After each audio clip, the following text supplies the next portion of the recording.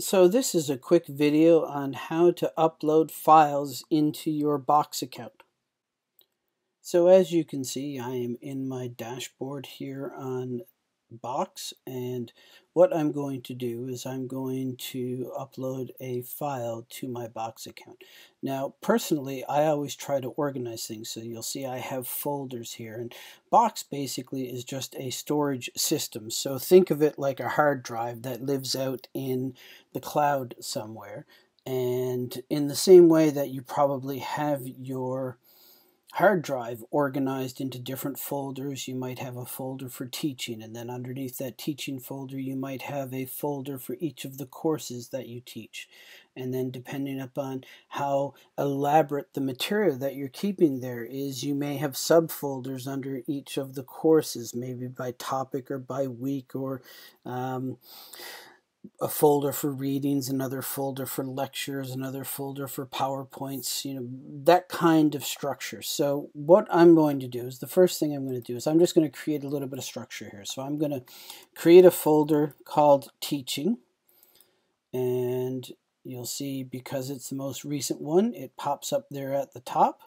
And then I'm just going to go in here, and for me, I'm not going to use this a lot for any additional information, so I'm not going to upload a lot of files in here. So a single folder for teaching is going to be good enough for me. So I can then, if I want to upload a file, there's actually two ways in which you can do it. The first is you can click on the upload button here, or the upload button over here in the top right hand corner.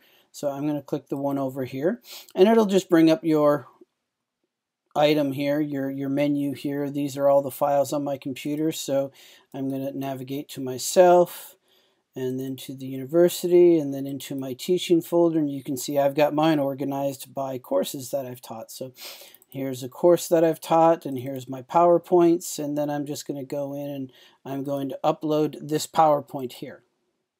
And you can see now it's uploading across the bottom, and when it gets over to here, it'll say that it's done and one item successful, and you can see the item appears right here.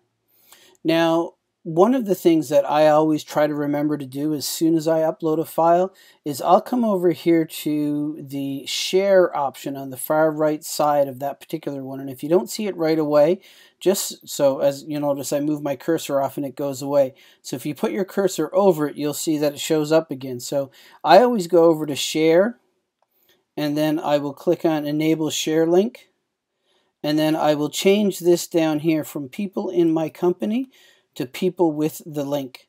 So that way, if I wanted to share this file in an email to students, or if I wanted to link it into Canvas, or if I wanted to post it in an announcement, all I have to do is just copy this address here, this URL, and just hit copy there, and it says it's been copied. And now I can go paste it into an email, a page in Canvas. I can make it as a link if I use the modules option in Canvas. So there's a number of different things that I can do there. So that's one way. You basically just use the upload button there, and you'll notice after you upload something once, the upload button that was right here disappears. So you always have to use the one in the top right after you've got something there. Now, the second way in which you can upload a file is if you are navigating to your place. So I'm going to go into my directory again, into TUC, into teaching, back into my course, and there's my PowerPoints. And if I were to take any of these here now, and I'll just organize them like this, and drag them over into Box, they will upload. And this is really useful if you want to upload multiple files. So say I want to upload this one, and I want to upload this one, and this one, and this one, and this one. So that's 5 files. Instead of having to click upload over here 5 times and do each one individually, I can just take all of them and drag them over here and just drop them. And you'll see now it's uploading all 5 of them. And you can see the percentages that they're moving over here.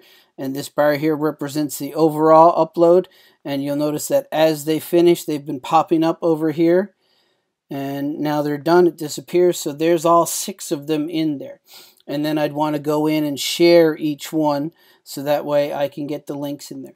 So that's how you would upload a file into Box. Actually, it's a couple of ways in which you could upload a file into Box.